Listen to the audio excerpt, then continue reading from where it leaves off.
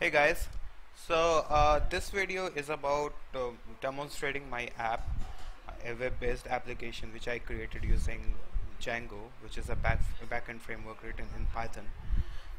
I think this is my first voiceover ever on my YouTube channel, so I hope everything turns out good, hopefully. So let's get started. So this application is about managing your passwords. Obviously, you might be using a lot of uh, websites out there, maybe a lot of cards, and probably a lot of other places where passwords come into play, and you might need different passwords and secure passwords to store, and it creates it really becomes cumbersome to manage all these passwords for different websites. So keeping that in mind, I created this application. So basically what it would do, let me demonstrate through step by step. So let's create a new user. This is the register page. So let's type James and Jamie at 20@gmail.com. Let's take this as a sample email address.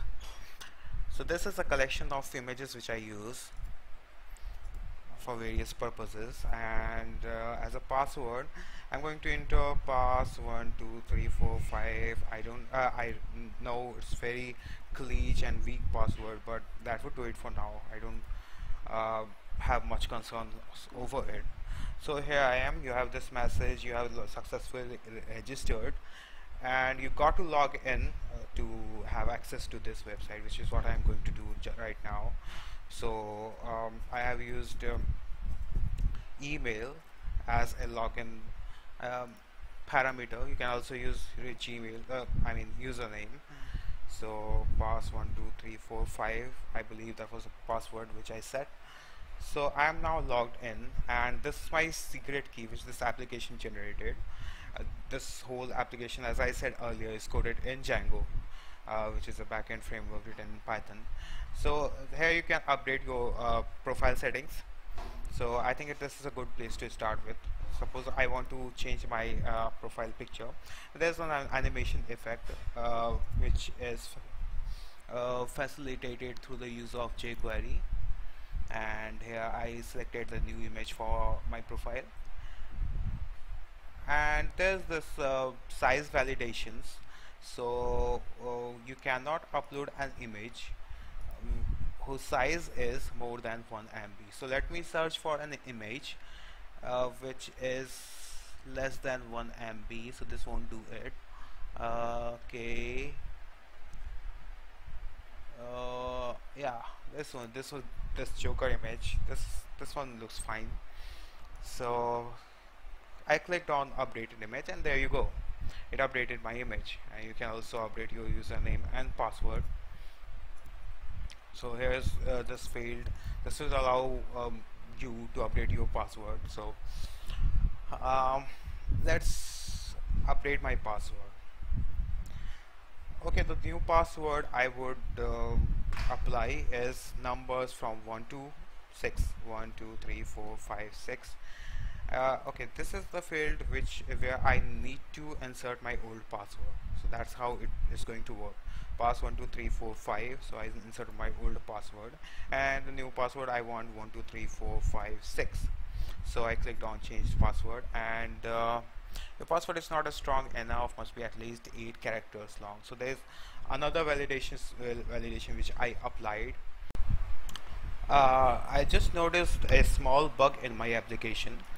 So previously when I was trying to update my password, so I didn't set up the URLs to redirect to correctly.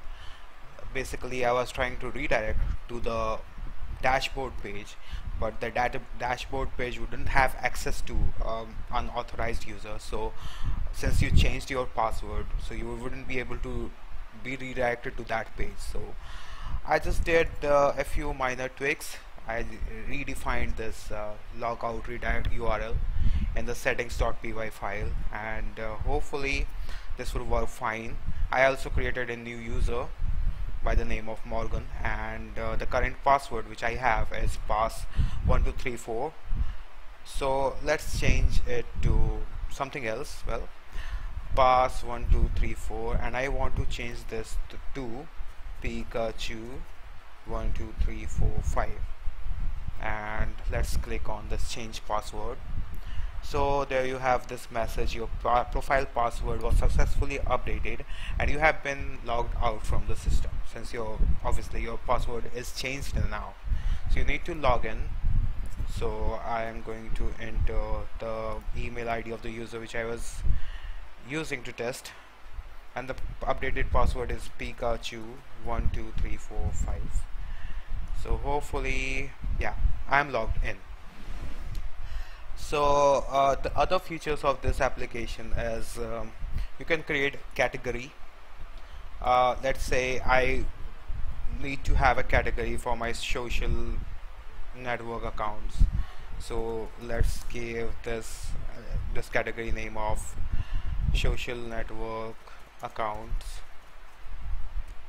and let's click on submit.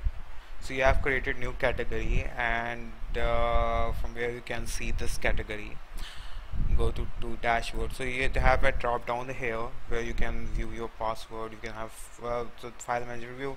I would talk about this file management, what it is, later. So let's go back to dashboard and manage passwords, view all passwords. So here this is the category which I earlier created. You have this message: you haven't stored any passwords as of now. So let's create one. So you can select category here. So this is the category which I created. Please enter account to which this password belongs. So this is my Facebook password, or maybe Twitter, doesn't matter. Anyways, so please enter your password. So my password would be test password, and here you are given options to enter hints so that your password could be identified. So sample password, not very strong password. And there's also this facility, you can also upload image which can serve as a hint for your password. So let me use this picture of Obama, create new password, and you have successfully created new password hint, and I am redirected to the details page of this password which I just created. So this belongs to social network accounts category, and it is related to Twitter account. The first password hint is sample password. The second password is not very strong. Oh, that should be strong. Typo there. My bad. So there's a password hint image, but still, if you are not able to guess your passwords using all these hints, you can, as last resort, you can use this view details.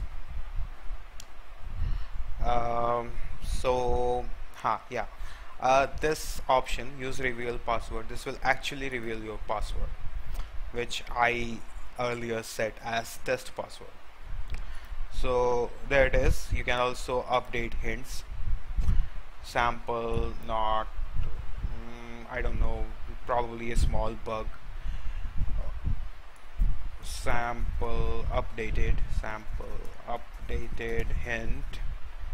The second password would be palace. These are just some random words which are coming to my mind, nothing else. And so let's click on update password hints. So as you can see, the hints, they are updated on this details page, but yeah, they are updated here as well. So all working fine. You can also update your password. So these fields are already filled for you, so you just need to update your password, and probably a few more fields if you want to. So let's go back for now. And so This is basically it.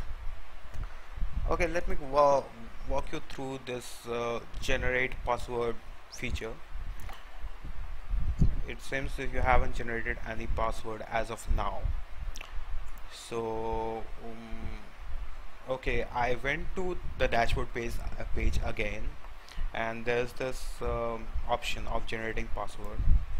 So what it does, it basically generates a random string based on the level of security you need your passwords to be. So let me enter Facebook account. Let's say I want a very strong random password for my Facebook account.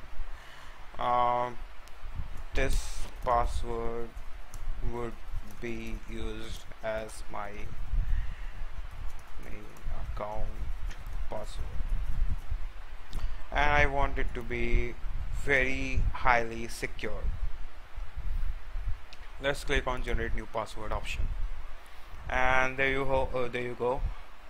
So you have this success message. You have successfully generated and stored password for Facebook account, and there's your password description, the level of security which this password has. You can delete this password, you can update this password, you can view password. So this was the password which was just generated randomly through Django at the back end. So there are functions which I used for this. So let's generate a new password. I want this password to have a medium level security, and I am updating this, so just to make sure that this field works. So okay, I am updating this, and the security level is now a medium. And if I click on view password, so I don't know you guys noticed it or not, its length is less than the previous password has. So it's all working fine, all good to go. You can also delete this password. Let's see if that feature is working or not. There's a delete password page. Are you sure you want to delete generated password? For yes, I am sure. Let's delete this password. So generated password was successfully deleted, and you are redirected to your manage all passwords screen. Okay guys, that's it for now, I guess.